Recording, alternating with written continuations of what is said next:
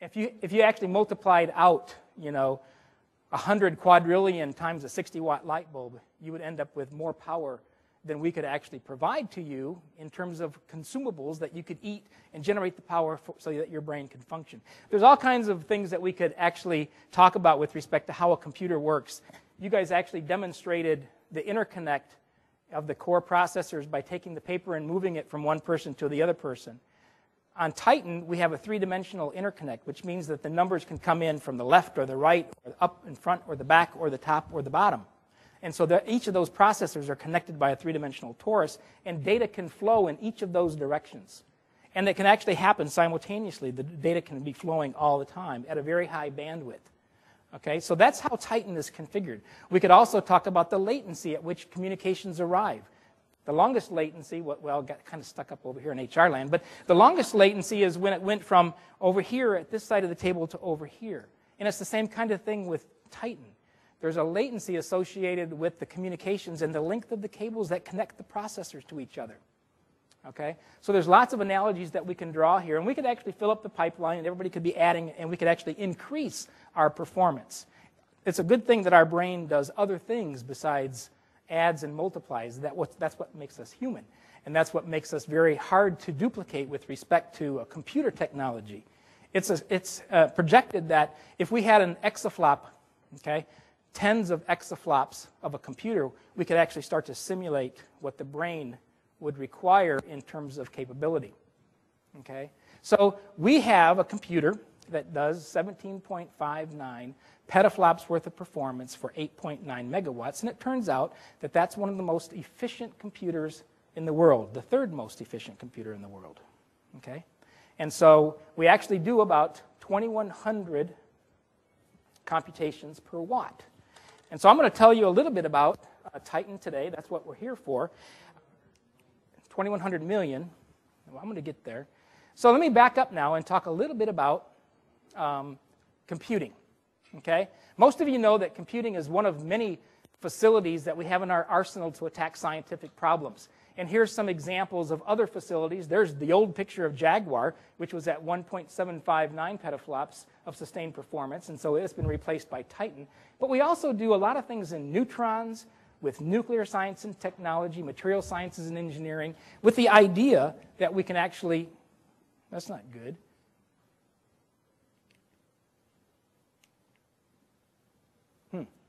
With the idea that we can provide information about clean technology and about basic sciences that we're interested in. Let me see if I can get this back in.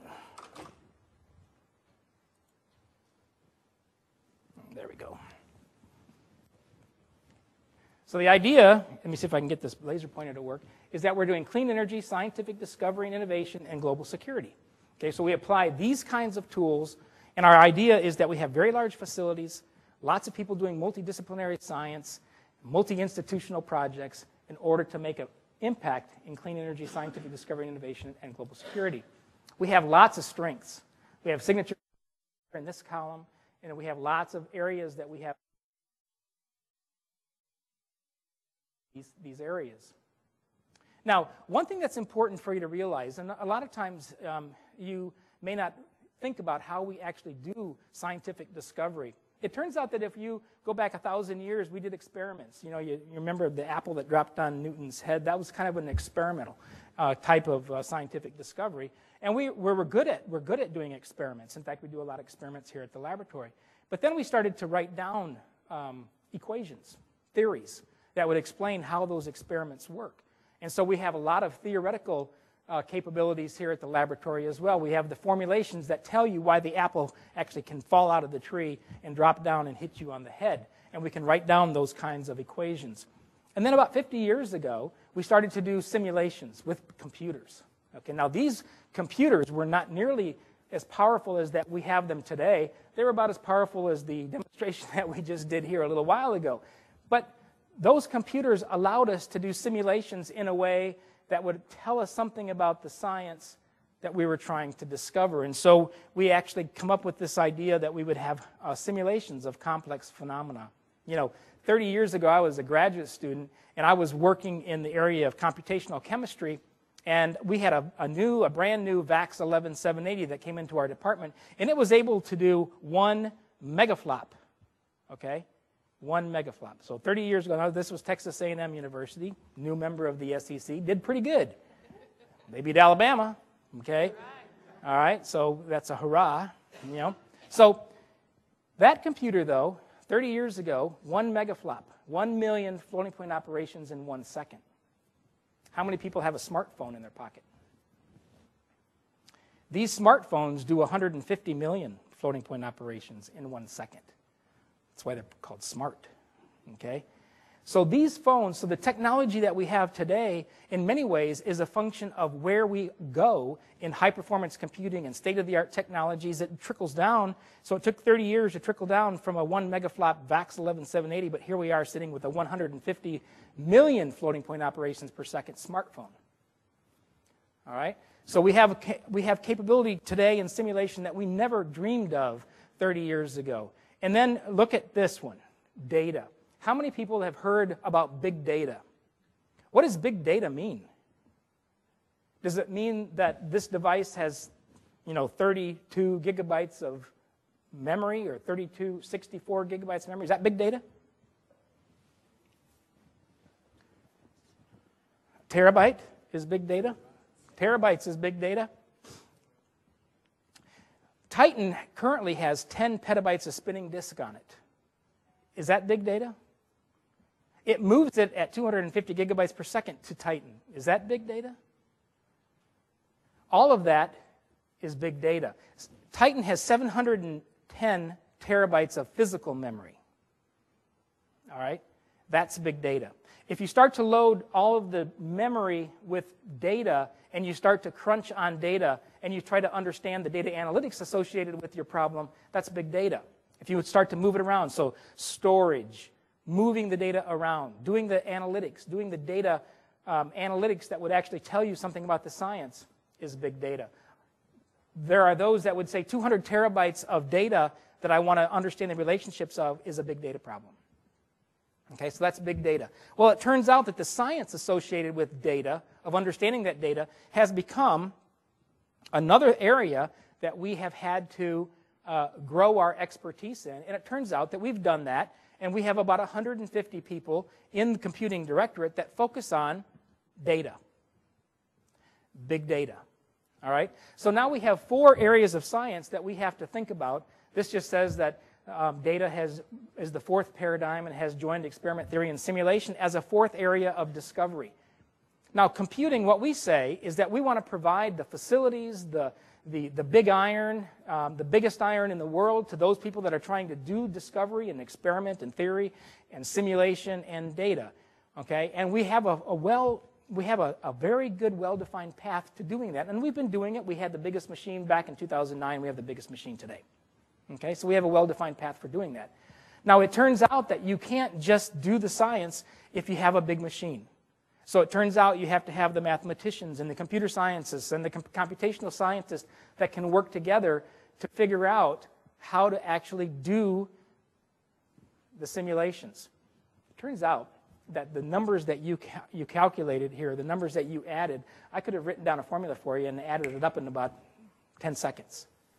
Because all I did was I took 1.0 plus 1.1 plus 1.2 plus 1.3 plus 1.4. So if you actually looked at those numbers, you could figure out how to add them up and you could get the right answer very quickly. That's an example of mathematicians that would actually be able to write down an equation that would do the analytics for you and come up with an equation to solve the problem without having to go down and march down through the HR folks and everybody else that was adding up those numbers. Okay, we could have avoided that. But we need those kinds of people. And so it turns out that these kinds of people are not always in East Tennessee. And so we have to go find them. We have to recruit them. We have to train them. We have to educate them. And we have to grow them. And so these HR folks are extremely valuable because they help us find these people and bring them here to the laboratory. Okay, they can't add, but they can find people. These are my HR people, so I can give them trouble. All right, so that's what we're doing. Now, it turns out that we have about 600 people in computing. Okay, that's this lower area of the triangle. We have 600 people in facilities and systems. We have about and in mathematics and computer science and computational sciences, and in cyber and IT. You have about 600 people that do that and support the various discovery areas here at the laboratory. Okay? And so what we do is we say we support experiment, theory, simulation, and data in this way in order to do scientific discovery, in order to actually, that's what we're trying to do, and that's what we're really good at Oak Ridge National Laboratory. All right, now, doing big science, okay, is what Titan is all about.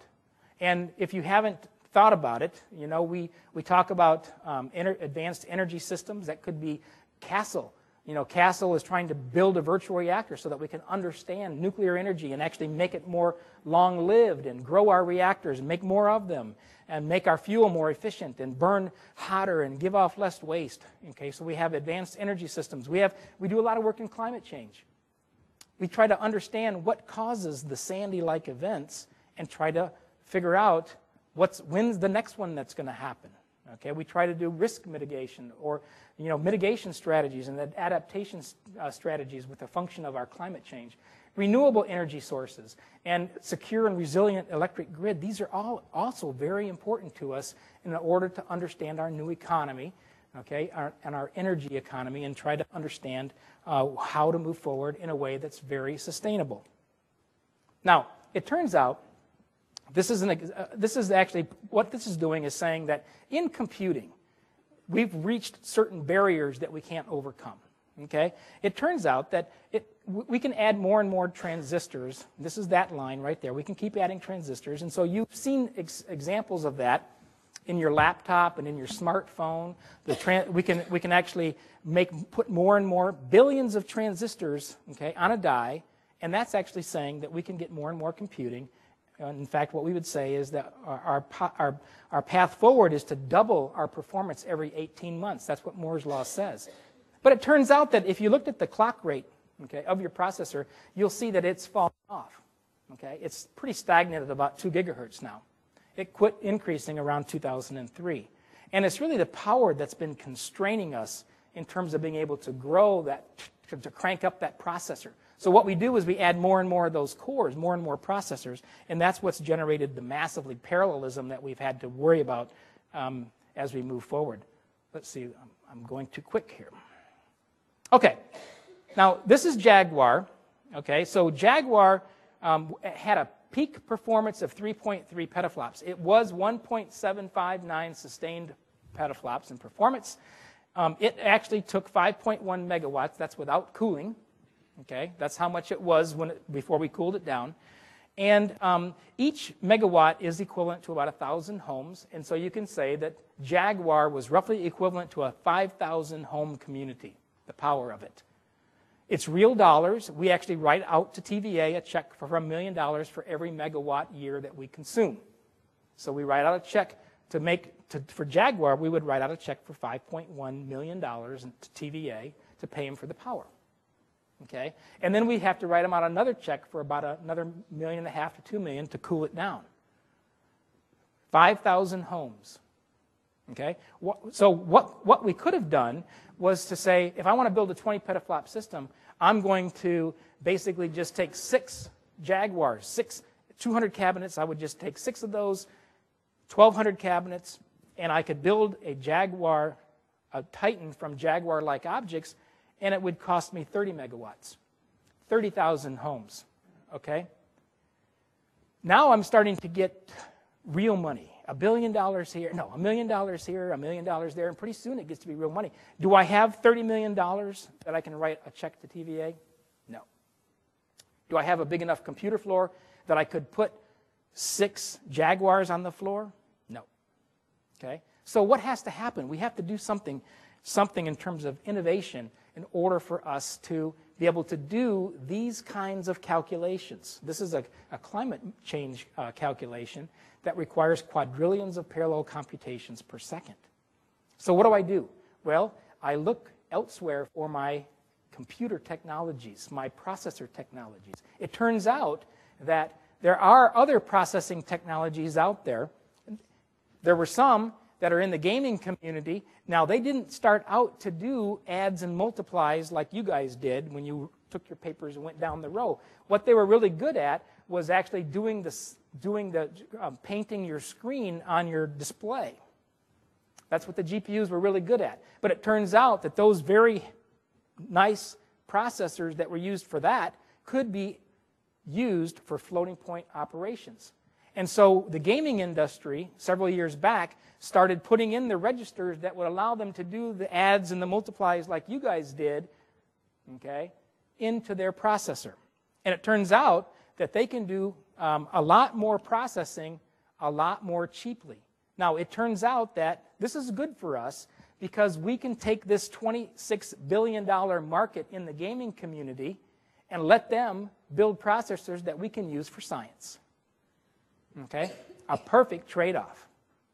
So what we did back in 2009 was make a deal kind of with NVIDIA. NVIDIA is the guy that manufactures those GPU processors that are in most of your laptops and desktops. Okay? So what we did was, and this is a actual blade that was in Jaguar. These are really heavy, by the way. So in this blade, there were 4 nodes. Each node was 2 sockets. Okay? Each of these were filled with x86 processors. So we had 8 of these processors on every blade like this, 4 sockets. Okay?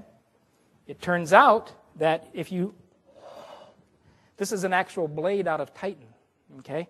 And so if you look at Titan today, we actually have replaced, okay, I didn't show you this one, up on top are the interconnects to the various nodes. That's these guys here.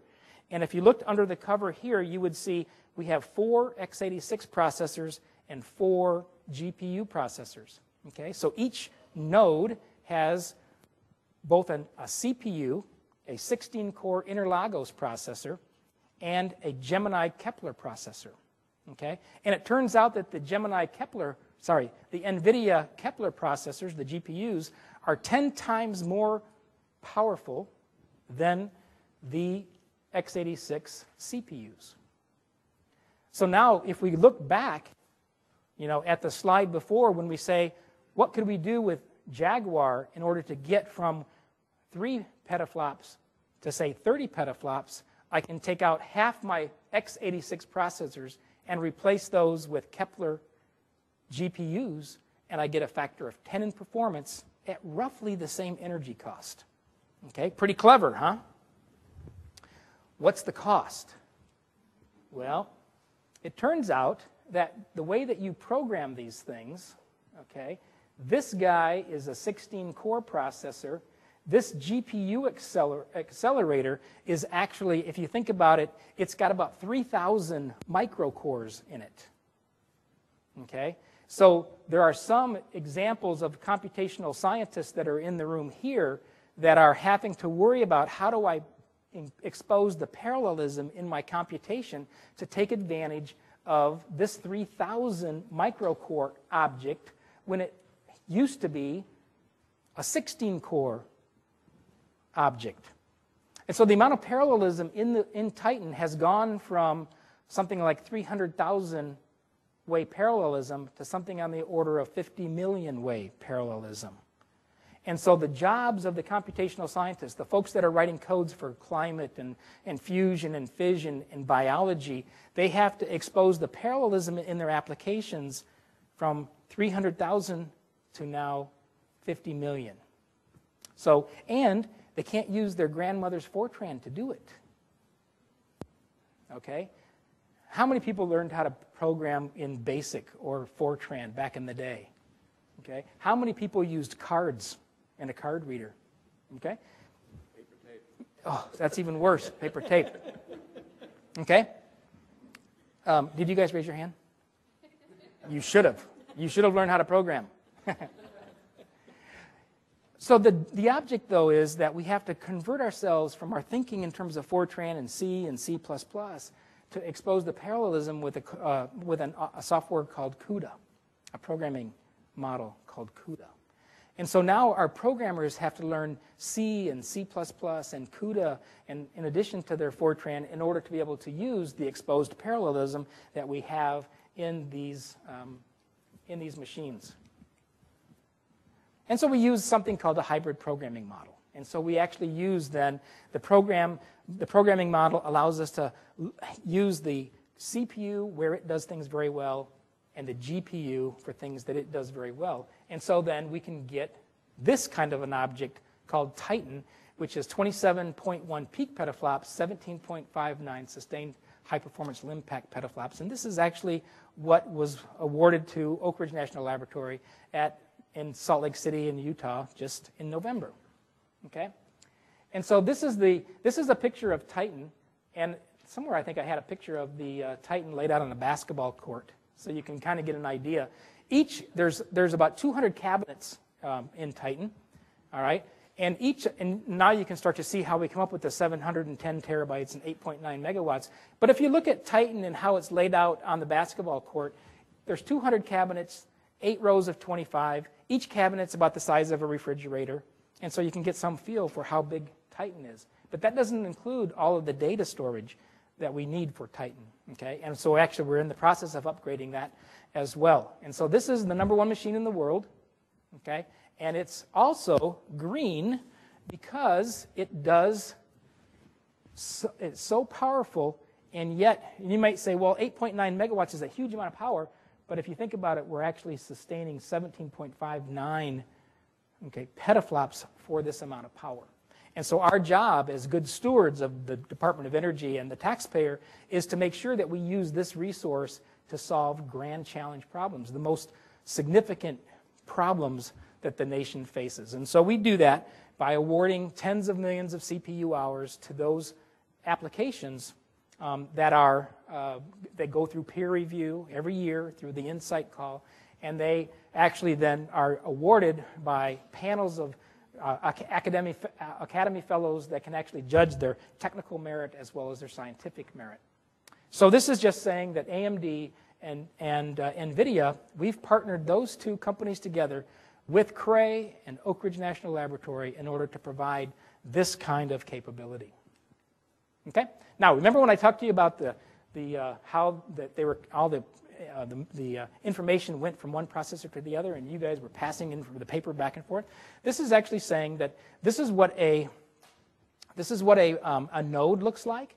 So we have an interconnect here where information is moving in 6 different ways. Okay. It's a 3-dimensional torus, and it's connected to each socket. Okay, there's an NVIDIA processor in that socket, an AMD processor in that socket. It goes through an interconnect, a Gemini interconnect, in order to move information back and forth between these various sockets. And so that's how Titan works today. Okay, it's called a Cray XK7 system. If you look at it, underneath the covers, if I opened up that door right there, you would see 24 blades, 3 rows of 8 blades each that look like this. Okay, each of these, there's 24 of these in each of the cabinets. There's a great big fan at the bottom of the cabinet that's just blowing cold air up through these blades. And then at the top, there's actually something that looks like a radiator of your car that's actually exchanging the heat and taking the heat off from a cooling system. Okay? So the first thing that we did, the first phase that we did, was to replace all of these boards. At the beginning of the year, we replaced all of these boards with boards that look like this with no Kepler GPUs in them. And so that was what phase 1 looked like. Okay? Phase 2 is we took those blades out again because the Keplers weren't really made until this fall. And so we took the blades out and populated each of the blades with Kepler processors, Kepler GPUs. Okay?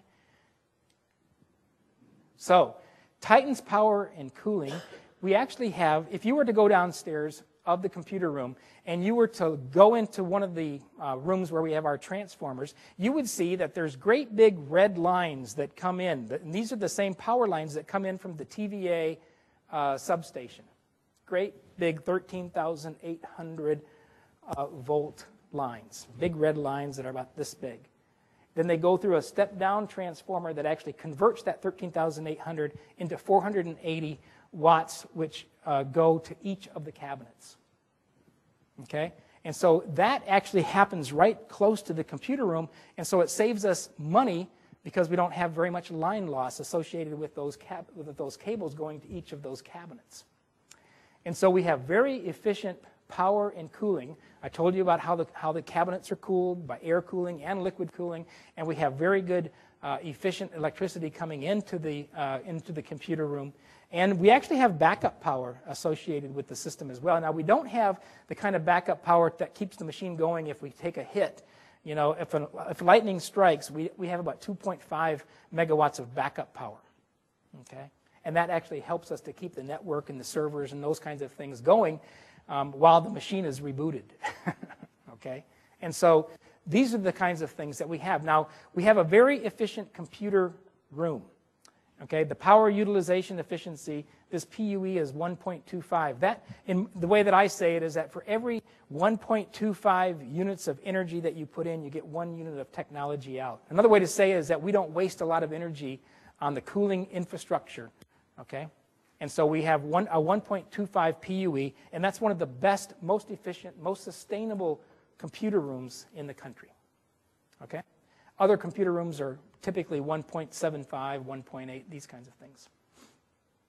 This is the EcoFlex technology, which I talked about, which allows us to cool each of these cabinets. This is how you would actually calculate your PUE. Okay, and this is 1.8 PUE, indicates that the cost of removing the heat from the system plus ancillary cooling and light loads is another 80% of the cost just for the electricity consumed by the systems themselves. Ours is 1.25, not 1.8. So this is a very good PUE for Oak Ridge. Okay, so what do we do with this big machine? Well, these are 6 examples of codes that we already have running on Titan.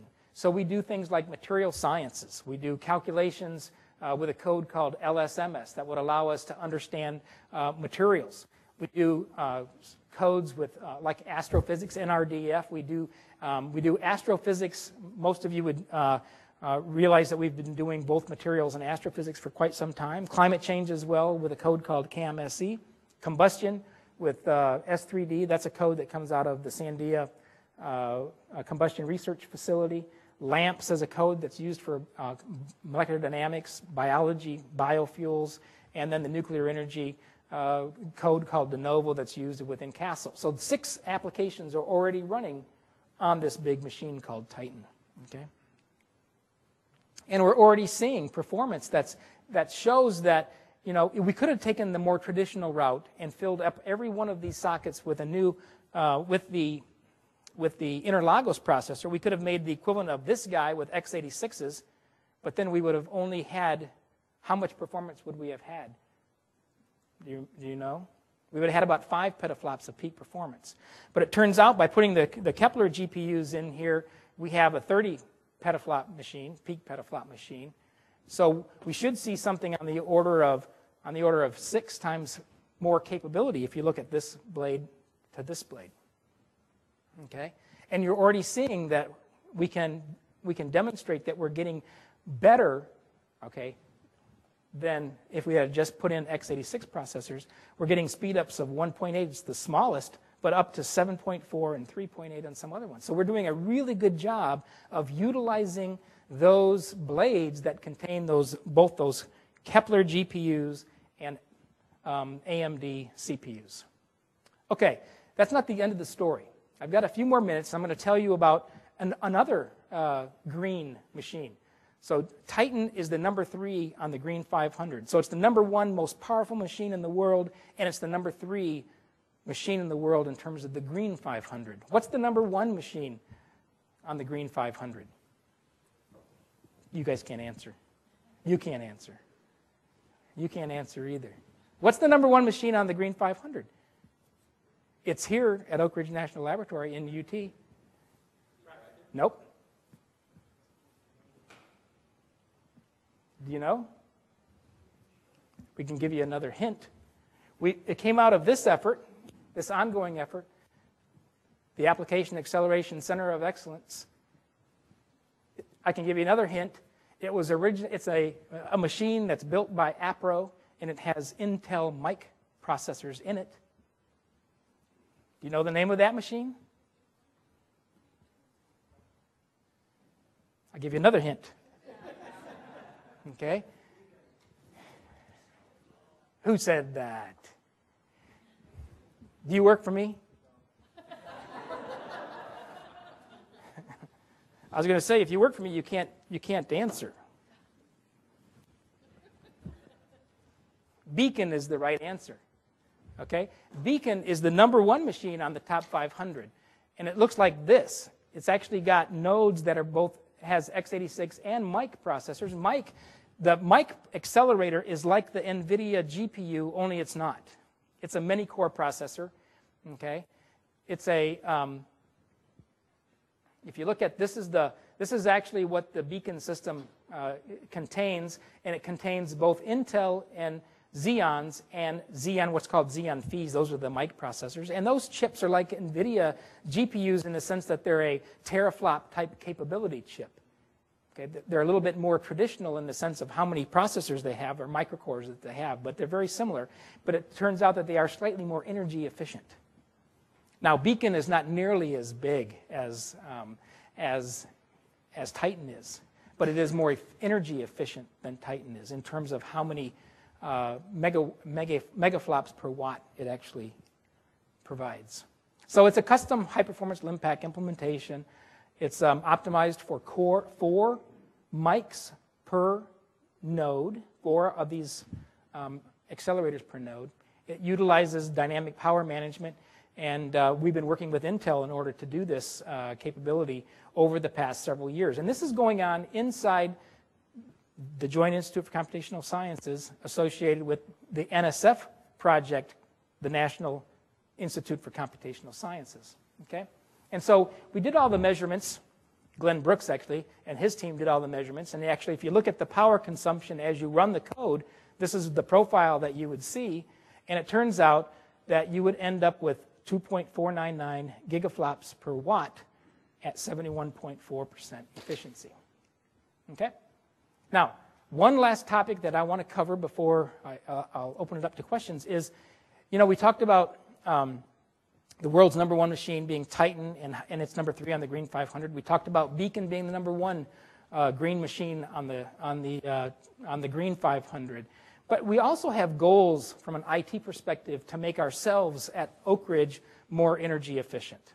Okay? So one of the sustainability goals that we have here at the laboratory is to use our IT in a way that would allow us to maximize our energy efficiency by the way that we use our computers and our computing equipment to meet our business objectives, the way that we use our printers.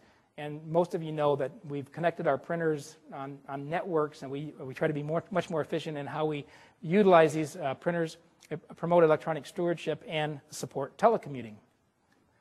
Did you hear what I said about supporting telecommuting? Okay. Now, how do we do that? Well, one way we did it was to implement a thing called Verdium. And Bob, that's your project, right? Or one of them in your division. And so what it does is actually looks at your system on your desktop and actually allows it to go to sleep and not utilize energy when you're not there. Okay? And it can turn your system on and off. It can be programmed to turn on before you get to work and turn off shortly after you go off. And it can do all of these kinds of things, and it actually saves us a lot of money. So if you look at this implementation, it's actually saved us $878,000 since we've implemented it. We saved $241,000, okay, in our energy bill just this year in 2012. So those are things that we can do in order to save a lot of money. Okay? Now, I didn't tell you that what we have coming into the computer room is about 25 megawatts of power. Okay? We don't want to waste that power if we're not using it efficiently. And these are things that we can do in order to use our power in a way that would maximize our performance. It doesn't impact our efficiency. It impacts the efficiency of our electrical utilization. We also have other policies that IT is interested in pursuing in order to reduce our cost of our energy. So things like a managed hardware program, mandatory screensavers, managed power for all desktops, default duplex printing, and energy-saving power strips. All of those things will help us save thousands, if not hundreds of thousands of dollars per year in terms of our energy costs, and it really doesn't impact our efficiency in terms of producing science. It just is less costly. Okay? So those are the policies that we have in place, and those are the policies that we're pursuing. My wife, who is in this program of sustainability, she tells me, gives me these little tips every now and then. She'll say, you know, if you set your printer to print using, what is it? Century Gothic. Anybody heard of Century Gothic? What good is it? What is its benefit? Century Gothic. What does it do for you?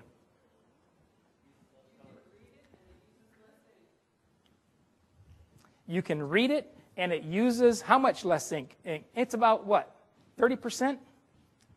So if those of you that are at home and you're trying to maximize the number of pages that you can print, thank you, the number of pages that you can print before your printer runs out of ink, you set it on, what is it? Century Gothic. Write that down. You'll actually use 30% less toner, okay, in your printer.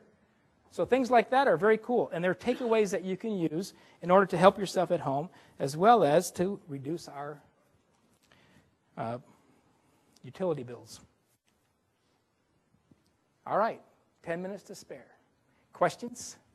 What kind of questions do you have about Titan or Beacon or IT? Dan? Okay. With the big data, yeah. at the beginning of your talk, I've always been very conservative. When I collect data, I plot it out by hand. When I can, and so I can see what the data interaction I can expect before I put all the data into the, let's say, analysis of variance machine. Yeah. Turn the crank and something comes out, so I get some precise numbers on what I already know. When you put all this big data into Titan, how do you know it's right? Well, so that's a good question. So if you think about how we actually attacked the problem of data and how do we know what's right with regards to other experiments, one way to look at it is, well, validation and verification is extremely important. So you validate your models with experiments where possible. But remember that when we stopped doing nuclear explosions, okay, back several years ago, the 3 weapons labs, Sandia and Los Alamos and Livermore, they started being able to simulate those explosions and looking at the data in order to make decisions about stockpile stewardship. And so this was a very important question for them. They had to validate those simulations and their data based on either experimental observations that they had already done with respect to these bombs, or experiments that they could build like NIF at Livermore that would actually help them validate their models and actually give them confidence that the data that they were looking at was correct. So validation and verification is extremely important with regards to the being able to have confidence in your data analysis. But you're working from things that you already know something about. When we're getting into new areas, when Tony Metcalf is looking at supernova explosions, that we really don't know how they work. And we're relying on the simulation. How do we know what's going on? Yeah. So another example, another easy analogy is in climate.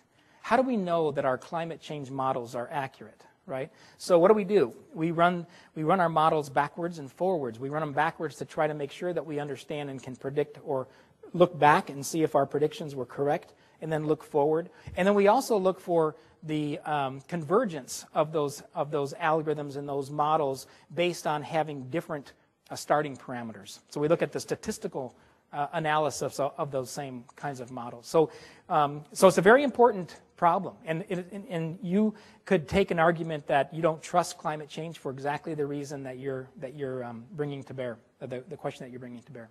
Mm-hmm. Yeah. So Go ahead.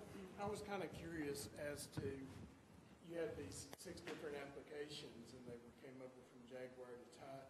And I was wondering, did they have to be rewritten to use the GPU technology, or was this done through the OS? Did you use different dispatch? No, we've been working on these for about 18 months, so they didn't just come over. right? So we had to rewrite most of them.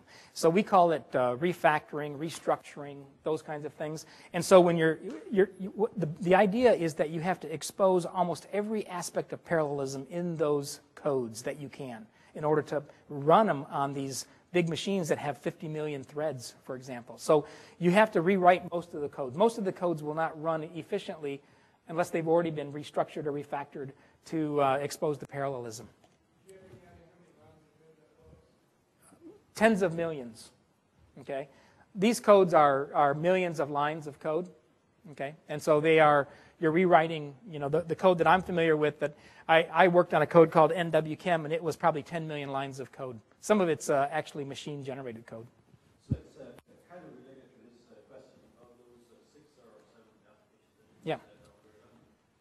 Would you have any idea of what kind of efficiency they're on that? Like, for example, if you have half Titan working on it on the problem set, and let the entire Titan run on the Yeah. So the target is to make sure that each of these applications can run at scale on all of Titan.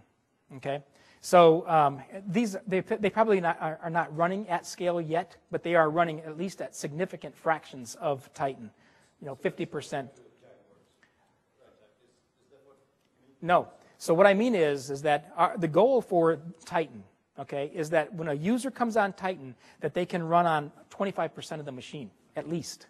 Okay. So that means they're running on something on the order of, a 6 petaflop machine or more. In fact, what we really like is to solve national problems by using the whole machine, because you get the benefit of the network costs a lot of money, right? So you want to be able to use the whole machine and actually do it as quickly as possible and move on to the next one. So the target for these 6 applications is running on the whole machine, and in some cases they are running at scale. Okay, like high performance Limpact, that the benchmark that actually achieved 17.59 petaflops was run on the whole machine, right? And so we would expect all of the applications to run like that. Yeah. Is there any information on the optimum ratio of CPUs to GPUs in Titan, or is Titan the expression of that ratio? So the ratio on Titan is 1-to-1. 1 CPU, 1 GPU. Okay? On Beacon, it's really, there's 2 x86 CPUs and 4 accelerators per node. So that ratio is 2-to-4 or 1-to-2. Okay, so it's different, and that's why their efficiency is a little higher than the Titan system. Now, you could actually have many more accelerators per CPU as long as you can expose the parallelism in an appropriate fashion.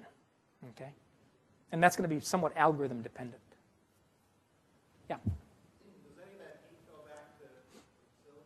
Well, we wish we could do that. So in Tennessee, so in some sense, what we're doing is we could use the heat from the machine to heat the building, right? It's not a very efficient way of heating the building. So it turns out that our buildings are very efficient to begin with, so we don't really need to take advantage of that. The biggest problem that we have that Jim Rogers has to face in terms of his utilization of energy is taking the water out of the air in East Tennessee. It's actually conditioning the air that's the most expensive part. So for green power, we calculate performance per watt. But when I look at the other sustainability measures, we only seem to be looking at total consumption. Is there a better metric that we should be doing in the enterprise to look at performance per unit power?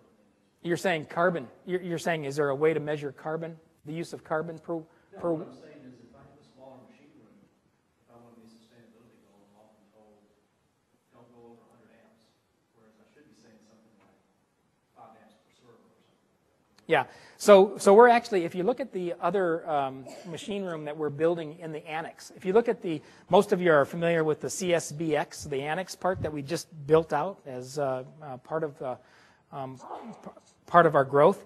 That machine room on the second floor actually starts to look something similar to what you're talking about, John, because it's got the concept of pods and the concept that you can isolate systems from the surrounding environment. Okay, and you can basically you can put your power along those pods, and you can monitor the power that's associated with those pods. So starting to think in those terms. Other questions? Yeah.